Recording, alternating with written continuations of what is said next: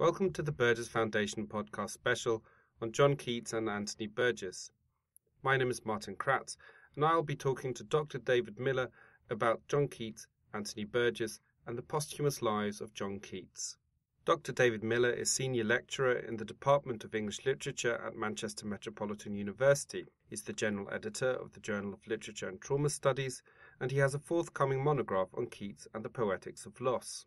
Our conversation was recorded on the 19th of April 2016 and made possible by the Arts and Humanities Research Council, Manchester Metropolitan University and the International Anthony Burgess Foundation in Manchester.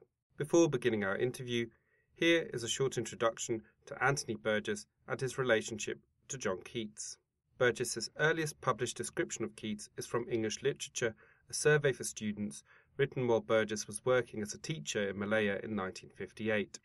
Burgess writes, "Perhaps John Keats, had he lived beyond his mere 26 years, would have become one of the great poets of all time. So many, aware of his sensuous gift and flood of rich language, believe, thinking also that his letters show the beginnings of a mature and incisive intellect that might, given time, have tempered his lush romanticism to something like a Shakespearean quality." This passage sets up Burgess's prevailing opinion of Keats. Had Keats lived, he could have been a 19th century Shakespeare. In ABBA, his fictional biography of Keats, published in 1977, Burgess treats the poet's death with a kind of indignation that is proportionate to such a loss to literature. His Keats is angry and wants to live. He still has work to do. Burgess's portrayal of Keats has been criticised for various things, including by Roger Lewis, that his Keats fails to be Keatsian. However, in many ways, the idea of what Keatsian is exactly what Burgess's portrayal challenges. Burgess's frustrated poetic spirit is a counter-narrative to what the Keats biographer Eileen Ward describes as the myth of Adonais. I began our interview by asking Dr. David Miller about his own research. I'm trying to write a longer study of Keats, looking at his significance and importance over and above the kind of categories that have become traditionally associated with Romanticism. There were some standard concepts and ideas related to English Romanticism, and I wanted to work on Keats and position Keats within a different strand of poetic writing, to do with different intensities and different significances, to which I see Keats being attached over and above the traditional categories. Not only that, but I wanted to apply to Keats some of the kind of more philosophical and theoretically advanced kind of categories and concepts from continental criticism that I feel Keats hasn't been subject to. So, in other words, if we look at the work of Friedrich Hölderlin in Germany or Paul Celan, if we look at the work of Rilke, if we look at Mallarmé or Rimbaud in France, those poets have attracted really, really strong philosophical minds and philosophical and critical readings by the likes of, Blanchot and Mallarmé, Heidegger writing on Hölderlin and Rilke and so on. And it always struck me that Keats could stand with those other poets in terms of the value, the strength, the complexity, the power of his poetry, but yet we don't have any that I'm aware of strong studies in that same vein, in that same kind of hermeneutic and critical and philosophical vein. Keats does get put in specific sets, doesn't he? First of all, the Hunt Keats circle, and then later as different sort of circles of Romanticism. I'm interested in the way people try to then that it's kind of when revisiting Keats, I guess reading ABBA, Burgess tries to do something new with him by putting him with someone who he's not known to have encountered, but could have, which is Belli, this Italian poet Roman poet who's not known here, but again to kind of get a new Keats. And I'm guessing it's sort of kind of the challenge in Burgess's work, and it sounds sort of, that seems to be what's, I think, sort of Keats is asking for quite often, is a revisiting of this notion of what Keatsian is. I don't know if... I think that's significant, and I think that's right. I think Burgess is probably centering on that same area that interests me, which is, I don't think, it ties in with what I said earlier, I don't think we've fully come to terms with what Keats represents for English literature yet. I think we're getting closer to it, but there's something in Keats, there's something striking in Keats about his relationship to death, his own manner of dying. There's something in Keats in terms of his relationship to other poets of his time, but also of earlier times, his relationship to Spenser and Shakespeare, and so on, that we've not fully, I think, grasped yet. We've got good, very, very good, excellent historical studies. We've got kind of straight down the line comparative studies, and we've got some fairly good formal studies. But the kind of study that would, in a sense, examine why we are still intrigued by Keats, what's the significance of Keats to us now in our era, not just from the point of view of the study of English literature, but for us in our relationship to literature. Blanchot, in The Space of Literature, asks a question. He asks us, the great writers, Kafka, Rilke, Mallarmé, for him, they're all continental writers, he doesn't mention one English poet, they all pose a similar question: why does literature still matter to us? And I think Keats poses that question to us. His poetry does still matter to us, but we're not quite sure why still.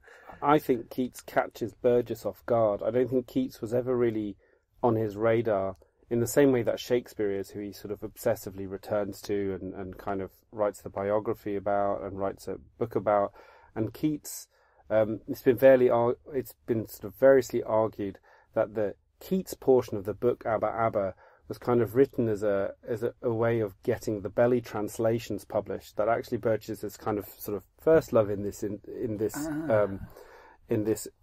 project is Belli, and then he sort of framed it with this novella, which is a meeting between Keats and Belli. But I actually think what happens throughout that is that Keats surprises him. That, like you said, Keats still has something to give, or in fact that we're not quite sure what that is. Yeah. And I'm not sure Burgess reaches necessarily any conclusions on exactly what that is, but he begins to work towards it. Yeah. I think that's absolutely right. I think Burgess is right in that sense, in the way you describe it, that Keats, the very presence of Keats, I mean, if you read anthologies, you read Wikipedia entries, you read web page entries on Keats, it'll say he's one of the best known English romantic poets, he's one of the most quoted, the most anthologized, and so on and so forth. But actually, the meaning, significance, and power of the poetry is still remains to be answered. It still poses that question to us. It kind of creeps up on us, and I think the fact that those questions still are important to us is because they're about important things. I think it's about death, our relationship to mortality, our relationship to poetic language, the relationship of poetic language to death and decay and disease, and the battle of life against decay and so on. And it kind of it creeps up on you. We think we know Keats, and then somehow you're reading Keats, you read the letters, you read you read the poetry. People generally go to the great odes, but then something happens, something creeps up on you about Keats. It surprises us. That's what happened with me. That's why I'm trying to write a book on Keats. It crept up on me. I never really expected to write a book on Keats, but it's surprised me, as you say. And I think the thing is as well, there's a little anecdote about this. His grave is in the non-Catholic. They call it the Protestant cemetery, but it's the non-Catholic cemetery in Rome, and I was actually in there, and I wasn't actually looking for Keats's grave. I was looking for Gramsci's grave at the time. It was about 20 years ago, and I was wandering around, and I knew Keats's grave was in there, but I wasn't specifically looking for it. I was going to look for it later because I was looking for Gramsci's grave, and of course I came across his grave, the famous inscription there, and I kind of hold that in my mind, of this idea of Keats, kind of almost the spectre of Keats, the ghost of Keats, kind of emerging, appearing before you to ask this question about why poetry still matters to us, why the figure of Keats still matters to us, much, much more in the nature of the work I'm doing than simply a historical study. I mean, we've got plenty of historical studies, but that doesn't quite explain why Keats still matters to us. And I'm sure Burgess is aiming at the same thing in ABBA. I wanted to talk a bit about Keats and death, and you were talking just before about Burgess you were talking yourself about this idea of Keats, well, kind of Keats as a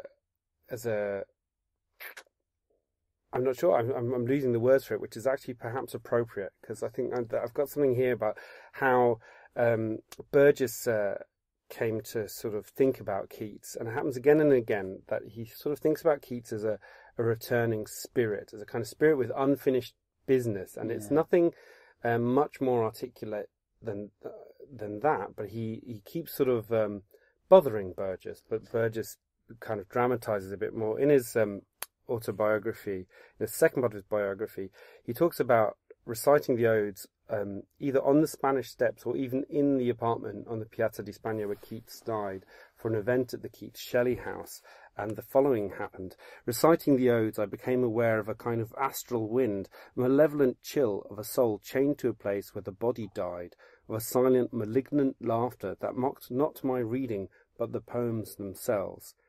And then later, when he's filming with a crew for Canadian television, again on the Piazza di Spagna, he says, I recited the last sonnet when I have fears that I may cease to be, on the steps outside Keats' house. It was high summer and the sky was cloudless, but within the space of 14 lines of iambic pentameter, a storm arose. The rain teemed, I and the television team were drenched, and the final couplet was drowned by thunder. The camera caught all of this. I'm not imputing a demonic vindictiveness to the soul of John Keats. It seemed to me rather a fierce creative energy, forbidden its total fulfilment by a premature physical death, frustrated into destructiveness, was hovering around the house where he died. Fanciful, true. Let it go. Forget it. But the last one was, this is possibly my favourite, is later on when he was driving back to Rome from Monaco. He says, a French truck nudged us onto a soft shoulder on a secondary road, and the Renault, a very lightweight vehicle, went over and over and ended upside down in a ditch.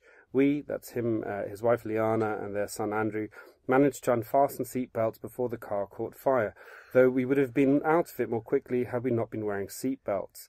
I, like the fool I was, went on puffing at a Schimmelpenninck. Andrew, cool and brave, got the luggage out. The car destroyed itself. How far this could be blamed on John Keats, I do not know. So he kind of, he obviously sort of takes it somewhere else. But in his writing, it's very clear that it's a kind of counterbalance to the pale flower that Shelley portrays Keats as. It's kind of a very vital Keats, and still vital beyond death. This kind of vital energy that sort of, and this sense of unfinished business that sort of comes across. Yeah, the other line that struck me in the line that you quoted there was unceasing to be, and actually I've got a chapter in the book that I'm working on Keats called Unceasing to Be. Right. And it seems to me that that's one of the questions that keeps hovering around Keats because of his posthumous, the idea, the phrase of Keats, when will I be rid of this posthumous existence? When will this posthumous existence end? This idea that he's sort of his forceful, bodily, creaturely life, which Burgess obviously grasps very, very clearly, is struggling against this encroaching non-being, this non-existence. And the question that emerges at that point is, what will Keats's existence be after his demise, if his current existence while he's working and producing and struggling against his illness, this idea of Keats as a kind of pugnacious, tenacious, terrier-like courage that is mentioned about, that many people noticed about him during his life. It's mentioned in the school notes about him and so on. What will become of Keats after death? What will the posthumous existence be to us?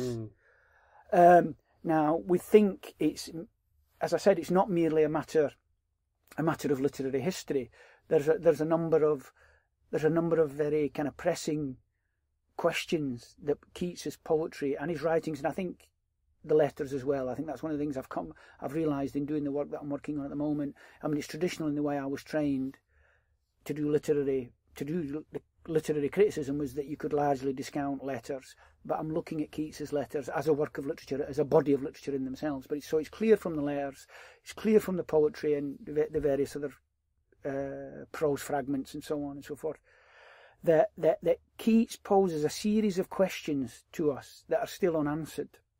Not just to do with the question of death and, what the meaning of our life is, because we don't know what the meaning of life is until it's over. It's always past tense. But for a writer like Keats, it seems, he dies into meaning. His life will gain meaning. He will join the English poets after his death. So it's not just what we might call an existential question that Keats poses. I think it's connected intrinsically and very intimately to the question of literary and poetic language. Some of the quotations that you read there are very, very interesting. It's clear that Burgess is engaging with what we might call, and what we probably would call, the culture industry. You've got your TV crew. They're on the steps of the Spanish Steps and so on at the Keats Shelley House there in Rome. There is what we might call the literary business. There is the business of literary criticism. There is academic criticism and so on and so forth. And that engages with and feeds on and works with poetry. But it's not what poetry is. It's not what poetry asks of us. It's not the question that poetry poses to us.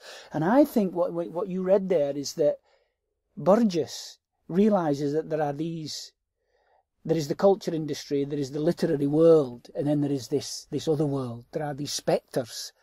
Let's not call them ghosts. I think spectres is probably the right word, that constantly and persistently pose the question, an agonising question actually, about that a life committed to literature, and Burgess's life certainly was a life committed to literature, what that means for us now still.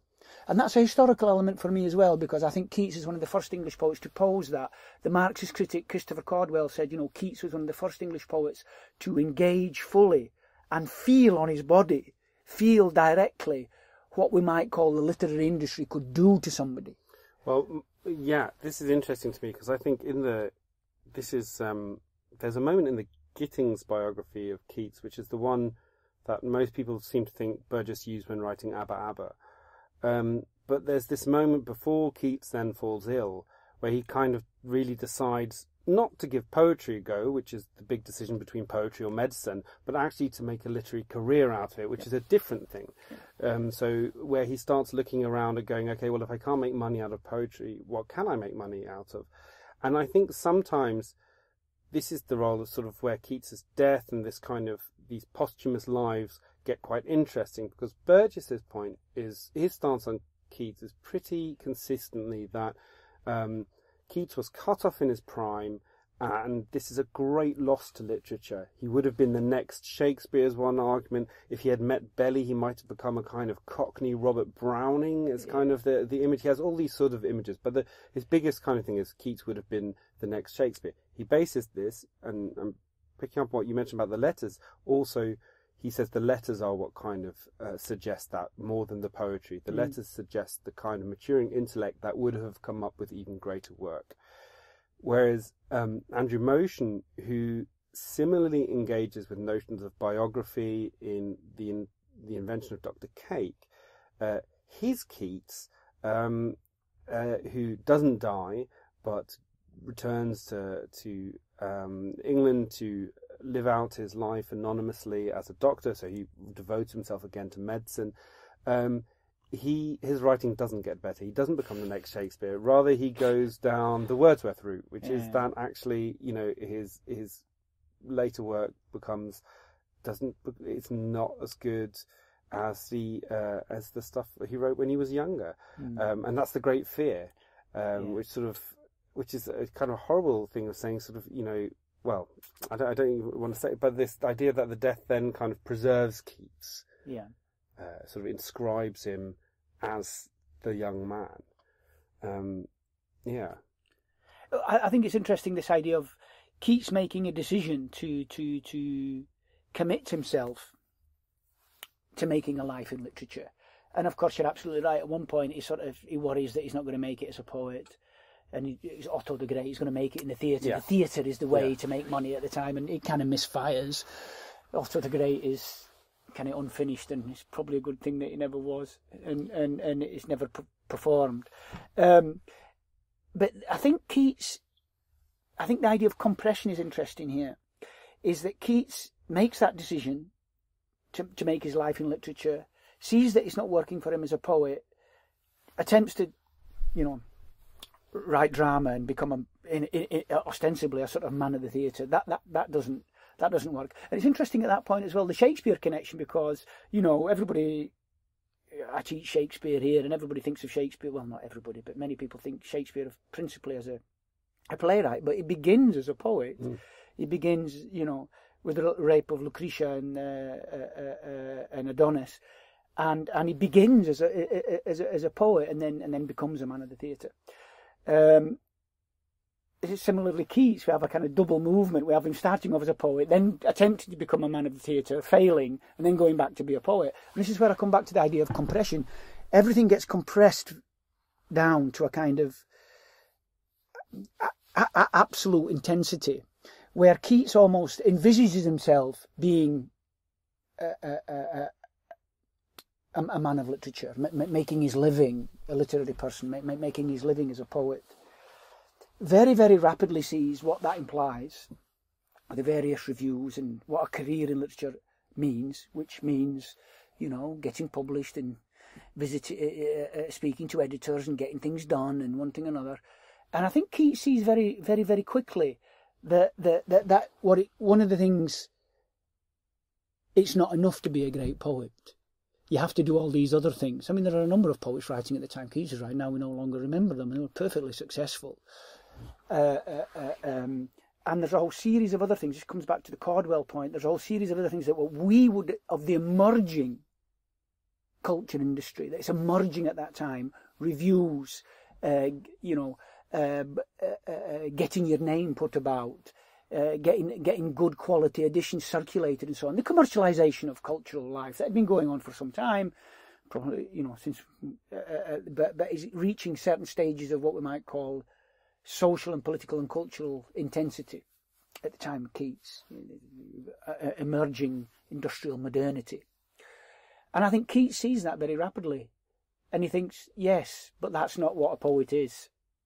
And I think at that point, if you look at the poets and you look at the writers who Keats is fascinated by and wants to, in a sense, not imitate, that's not the right word, but be as one with, it's Spenser, it's Shakespeare, Milton to a certain degree, there are others, Dante's mentioned, Chaucer's mentioned, and what's interesting is you get a kind of intertextual kind of coming into existence of a certain kind of Keatsian poetic identity. If you look at a number of the poets, there's one poem written on a spare page in Chaucer's or on first reading Dante's Cavalcanti Farinata sections, or on Spenser. So at every moment, right from a certain point onwards, Keats is inscribed into a kind of poetic history, veering away from the contemporary cultural literary situation in which he finds himself. In that sense, he's already beyond or below or outside what we might call, or at the edge of, or moving beyond what we call the culture industry. And I think as a writer, Burgess recognises that the role of the writer in the modern world is part of the culture industry, but it's not just that. To be a writer, there is this other question about what a life dedicated to literature would mean and still means for us as human beings, and it's not just circumscribed by the culture industry, to which at every moment the writer has to engage with, the TV interviews, the prizes, and all the rest of it. But that's not what literature is. Beckett said in an interview, I think, somewhere, said, well, at a certain point I decided to gamble my existence on literature. It's a wonderful phrase, that I gambled my whole existence on literature. And I think Burgess is aware of that question. That question I think it's still pertinent. I think it's still pertinent to us. It's not gone away. It's the question that Keats poses to us. It's there in the great beauty and the power of the poetry, which in terms of this day and age could be just utterly irrelevant to us. We don't really need it, but we couldn't live without it. So it's a need that's not really a need in a way. Again, it's deeply complex and paradoxical. A kind of haunting question. As a kind of final point, I wanted to talk a bit about how we relate Keats to other writers.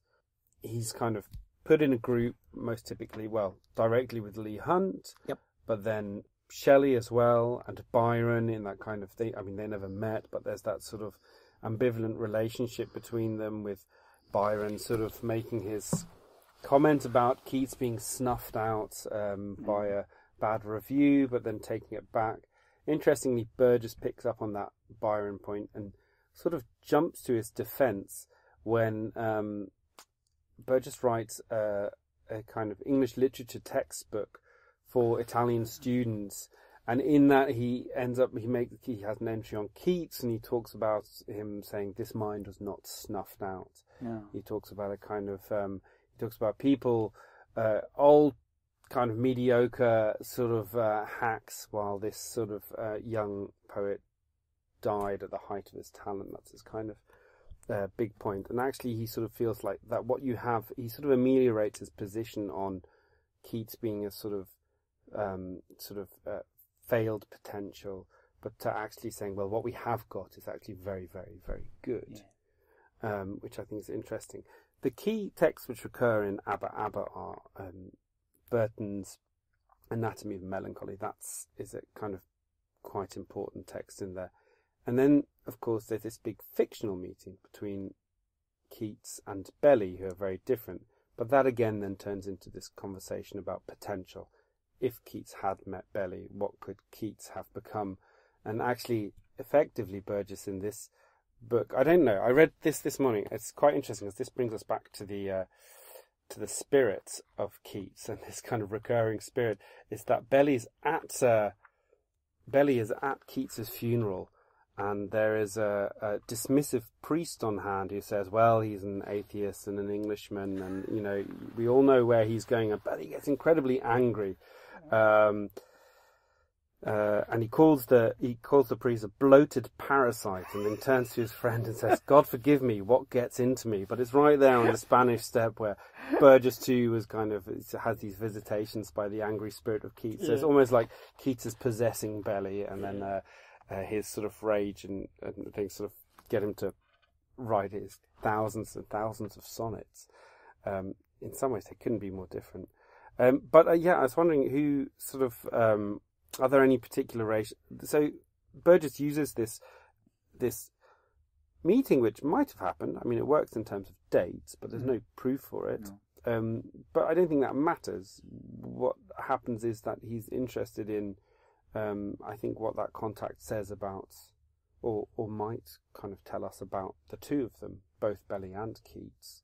And I was wondering, are there any other sort of writers who, you mentioned Hölderlin, for instance, who you would relate Keats to kind of in a sort of reconstellation, I guess is what's going on. Yeah, I think that phrase reconstellation is what I'm working with, and the idea of constellation, because of course a constellation has no centre. It's every star or every planet in the constellation is related to another one as a centre and not as a centre. And I think, again, you're right, and I think in the way you characterise it, in the way you give it, Burgess is probably right. What interests me and intrigues me about Keats is, number one, it seems to me the willful misunderstanding of Keats, that we've willfully, the literary industry and the culture industry has willfully misunderstood Keats, and in that willful misunderstanding, in which there is a truth, else it wouldn't have happened. There is a kind of cultural truth in it, that's we've got the kind of Keats that we need, at least on the surface. But there is this other Keats, and what that willful misunderstanding does, in order to come into being, it has to suppress all these other elements of Keats. The true, for me, the true poetic power and significance of Keats, which attaches him to and allows him to be attached to a whole series of other writers who operate or exist, or whose names and work exist in a similar kind of situation, both inside and outside what we'd call the kind of literary cultural industry. Poets who do not fit easily and smoothly into any series of categorizations. Poets, and to a certain degree maybe even a couple of prose writers, whose power and significance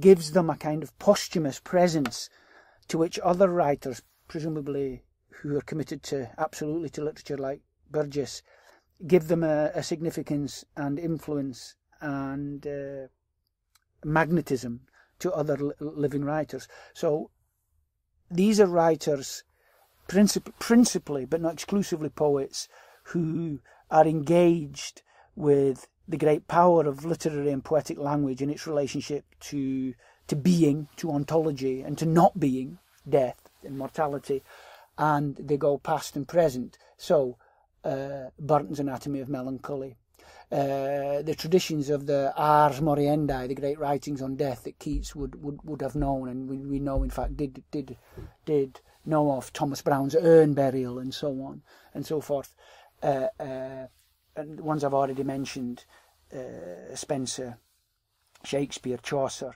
Dante. And then there's a series of other writers, other poets, who I see Keats being attached to in fundamentally posing the question of what poetry means and is for us now. And that question has still not gone away. And therefore, because that question posed by those great poets, those powerful poets, hasn't gone away, we can't classify them historically as being romantic or neoclassical or Victorian or 19th century or 20th century or modernist or whatever.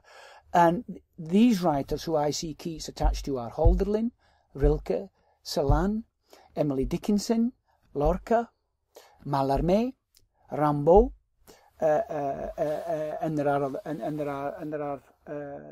others. But that kind of constellation, I think you'll see, of those writers of great power, Borges, Kafka, who pose this great question of why literature still matters, what it is to exist in a literary universe. Keats is attached, in my view, to those writers still. I can't make any historical argument out for that. I can't make any textual argument out for that. In many ways, it's purely an act of willful intellect and willful imagination to connect Keats to those writers. But I think you're right when you say Burgess. There's no real evidence that Keats ever met Belly, but it doesn't matter. It doesn't matter. We've got the book. We've got ABBA. That's what matters. Does it really matter if Keats met Belly? I don't think it does. No, but we then sort of think about him in those terms. I think what happens for me particularly is several biographers kind of sort of draw on this point that Keats comes to Rome, and another great tragedy, it's always Keats is kind of sort of denied these possibilities, is that he doesn't actually ever get to see Rome. I think from what I remember is the Piazza di Spagna is kind of on the northern edge of it's not even in the city properly. His health doesn't allow him to go much beyond the local neighbourhood. So he reads a bit of Italian sort of literature here and there, but not much. So he has this kind of... but whereas the encounter with Belly opens Keats up to a kind of, imagine sort of Keats international rather than sort of English romantic poet, but actually Keats is kind of sort of having a much broader scope. And actually what your list, sort of that constellation you described, is massively sort of international or transnational in its kind of relations, which is very interesting to think about it like that. I mean, what's interesting, of course, as well is, there are no historical, geographical, or biographical justifications for the kind of list I gave, but there are textual ones, at least for the earlier writers. If you look at what Keats does with Chaucer, Dante, Milton, Spenser in particular, and Shakespeare, he incorporates them into his poetry as living poetic voices, not kind of living poetic language. And so therefore historical time is diminished to point zero. They're still there. They're only there textually, they're only there poetically, in the way that Keats is with us now poetically. He has that, in a sense, posthumous existence. He has come into being as in a kind of poetic existence. It is there for us, because the question of what Keats means and what his significance is still with us. And I think, that idea of a constellation of writers in which are, for whom the questions they pose are not yet in any way answered or even approached. I think that's part of the reason I'm doing the work I'm doing, is in the Anglo-American tradition, many of these questions and concepts that I'm raising are, in a sense, considered too philosophical for literary criticism. Ontology, existence, mortality. Deconstruction. The traditions of deconstruction have posed the question of the relationship between, being and poetic language and so on. We've got the appropriation of the work of Derrida and Levinas and Blanchot, but they've not really been applied, especially not to English Romantic writers, and so we may not yet even have approached a way to pose that question yet. It's not a matter of answering the question of what Keats poses to us. We haven't even approached or appropriated the language to even pose the question correctly or in a plausible way yet. I think that question has been posed about Hölderlin. That question has been posed about Rilke. It's posed in that kind of high hermeneutic and philosophical tradition on the continent. It's been posed about Mallarmé. Paul de Man writing about Mallarmé. Yeats writing later about his, Mallarmé and what the significance of Mallarmé. So there are writers who appeal, it seems to me, to other writers. Obviously, something about Keats, as you say, appealed to Burgess, and it's very difficult to put your finger on why. We need to be able to. We need a language. We need a lexicon, a critical lexicon, to be able to pose that question of, and that's what I'm aiming for. That's what the work is trying to do. I think that's right. I think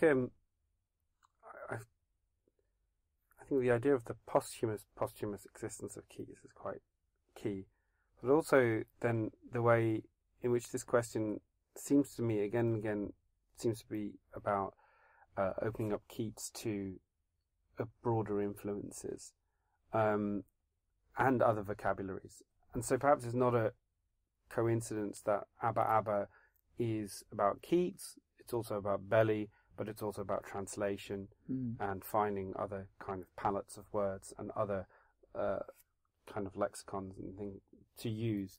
Quite central to the book is, for instance, an Italian-English dictionary which Keats finds, which creates in him the epiphany that he realizes how it's an Italian-English dictionary that Shakespeare would use, and it creates in Keats' mind he has this sudden vision of how Shakespeare would have spoken, and it's not how he would have imagined it, but also the fact that Shakespeare was closer to these other countries than Keats is at the time. So there's this sense in Keats of kind of suddenly having this vision of kind of well, in this case, of what Rome might offer him, but then doesn't. And then doesn't. He just doesn't live long enough to see it. It's not healthy enough to see it. I think that's right. I think there is a kind of series of connections, poetic vistas, if you like, in Keats's poetic language, that goes far beyond the narrow confines of straightforward periodization and standard kind of historicist versions of Keats in the kind of continental line continental line of criticism that I'm working with. There's a reasonably famous phrase from Theodor Adorno about philosophy, about why philosophy still exists. And he says the reason the philosophical discourse, philosophical books, philosophy itself still exists as an academic subject and as a discourse, as a way of questioning, is because the chance of its realisation was missed. In other words, because we don't have the philosophical life, we have philosophy instead. If we had the realisation of philosophy, we would be living a philosophical life. We wouldn't need philosophy as a subject, because we would have become its object. We would have a philosophical life. And again, I'm trying to do the same with Keats. I'm trying to say, I guess, which is one of the things this talk's kind of brought out, I think it's clarified it in my own mind, is we could say the same about poetry, and certainly we can say the same about Keats. The reason we are still interested in Keats, the reason Keats still haunts us, is because the possibility of a poetic existence has been missed. We've let it slip.